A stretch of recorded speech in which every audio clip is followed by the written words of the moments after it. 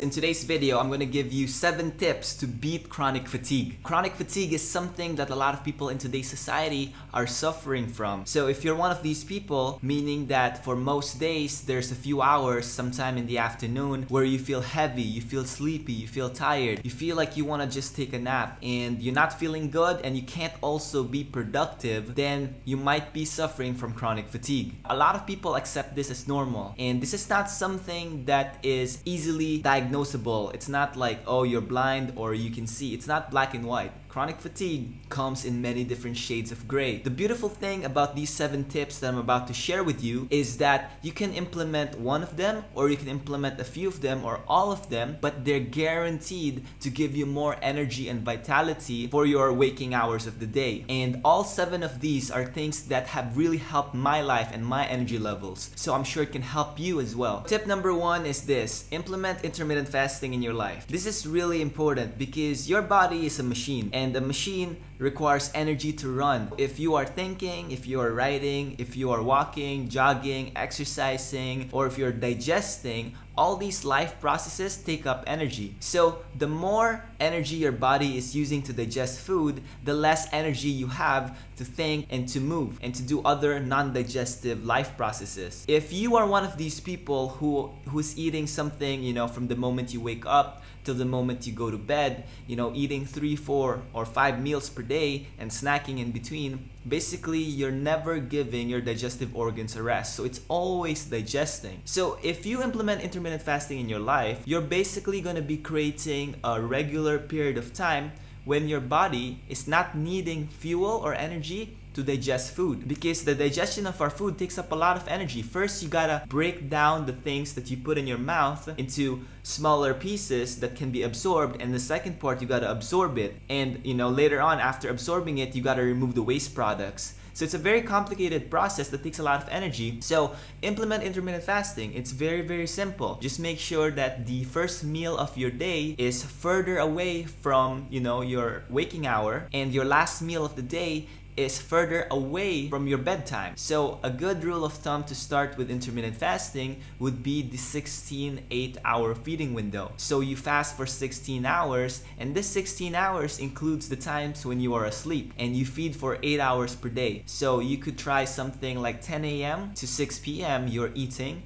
and anything after 6 p.m. and anything before 10 a.m. you're not consuming any calorie. You are allowed to drink water, of course, and for some people, coffee or tea, as long as it's unsweetened, would also help them manage these hunger symptoms so they can go through this intermittent fasting protocol. So that's something I strongly recommend. Tip number 2 is this: minimize or even eliminate the consumption of meat and dairy products. Meat and dairy products take a lot more time and energy for your body to break down and absorb compared to food stuff like fruits and vegetables. Beef, pork, they take more than a day for your body to completely digest, whereas fruits take an hour or so, vegetables take a few hours. It's the same concept as intermittent fasting. Intermittent fasting, you try to make sure you're not eating, so on those times, you have more energy for non-digestive purposes. It's the same thing with point number 2. If you are consuming food that is easy for your body to break down and absorb, aka digest, then you have more energy for other non-food or non-eating related activities to help you beat chronic fatigue. If you don't believe me, you can research it yourself. What are the digestion times for beef, for pork, for chicken, for seafood, for eggs, for milk and cheese? And what is it for raw vegetables, cooked vegetables, and fruits? And you can decide for yourself if what I'm saying makes sense. Tip number 3 is this: move and sweat every day. Notice that I did not say go to the gym and do a heavy workout every day. There is actually no studies that show that heavy lifting or vigorous exercise every day increases lifespan. A lot of the studies done in the blue zones, which are areas in the world where people live really long, and they also have a tendency to live a long life without having these chronic diseases that plague societies in America. These places, the people, they don't go to gyms, but every day they make sure that they move. They are gardening, they are walking, they are hiking in nature, they are stretching, they're doing yoga. So every day, move and sweat. There's no excuse for this. You don't need a gym. You don't even need resistance bands. There's a lot of programs programs, you know, on YouTube where you could download and you can follow and do a full body workout, and all you need is your body weight. Yoga is a good practice, Tai Chi is another good practice, and there's a lot of calisthenics exercise, you know, push-ups, planks, dips,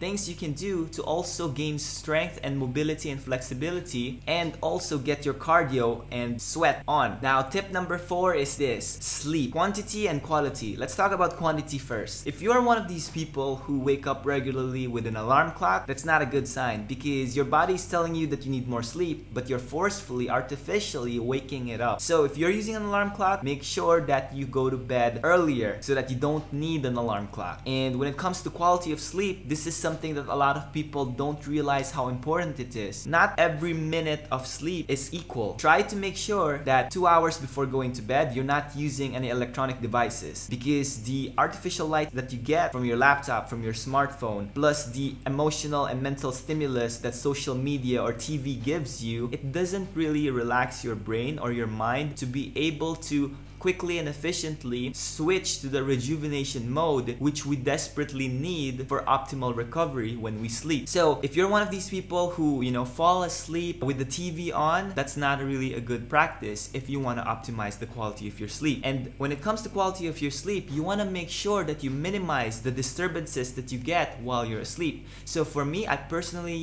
use silicone earplugs, and if I'm in a room where it's noisy, I also produce a white noise machine sound from my phone so that it drowns out the random external noise, such as the bus or dogs barking or someplace, or the chicken, you know, they make that noise in the morning. And if you have a partner, a boyfriend, girlfriend, a husband or wife, and you sleep in the same bed, you may want to consider sleeping in different beds, because there's a lot of studies that show that couples who sleep together, they actually have lower quality and quantity of sleep. So other aspects of your life may improve, but when it comes to sleep specifically, you may be better off sleeping on your own bed. Tip number 5 is this: escape your mind every day. Chronic fatigue is basically a symptom or an overall feeling that you get because you don't have enough energy. And a lot of the things we do, thinking, digesting, worrying, all these take up energy, and now you have less energy for the things that you do want to do. So worrying is something that a lot of us do subconsciously. We're filled with anxiety,